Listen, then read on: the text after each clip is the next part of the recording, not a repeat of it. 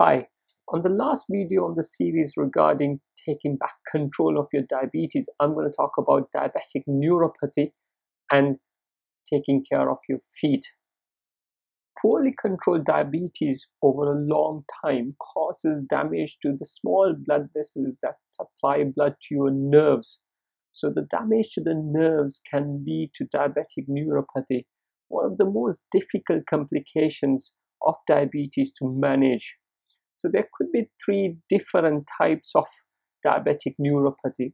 First is sensory neuropathy. So this is when you start losing sensation in your legs. You might get pins and needles in your legs, and you might not feel any pain at all over time. And the second part of diabetic neuropathy is something called autonomic neuropathy.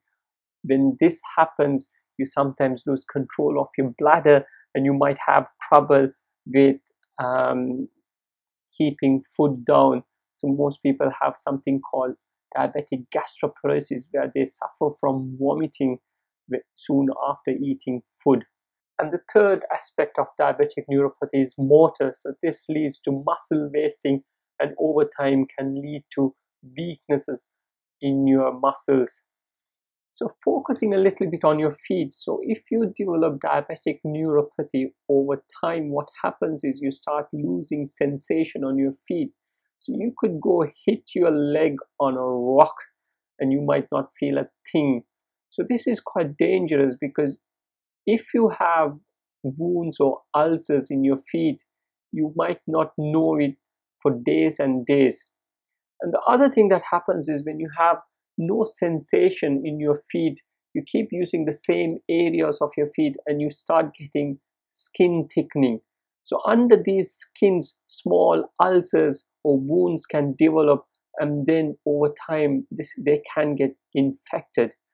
Even in UK, where there is a very robust service to look after diabetic feet, amputation happens every hour.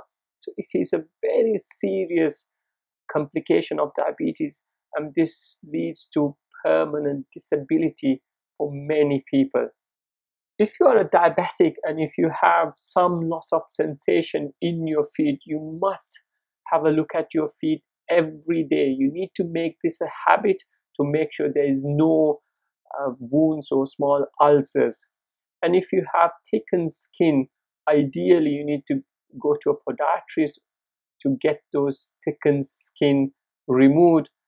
Every person with diabetes should have their feet checked at least once a year by a doctor or a trained diabetic nurse specialist.